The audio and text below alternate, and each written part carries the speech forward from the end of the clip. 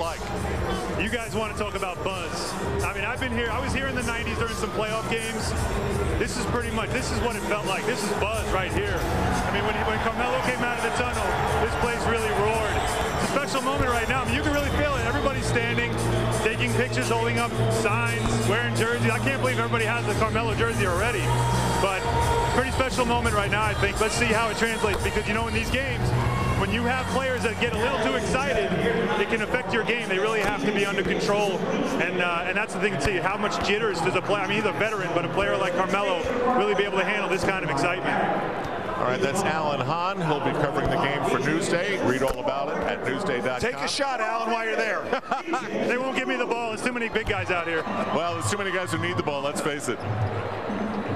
We'll take a break here on MSG. It's the New York Knicks and the Milwaukee Bucks, and it's Legends Night, meaning halftime is going to be nostalgic and memorable. More on Carmelo Anthony as we continue here live at the world's most famous arena.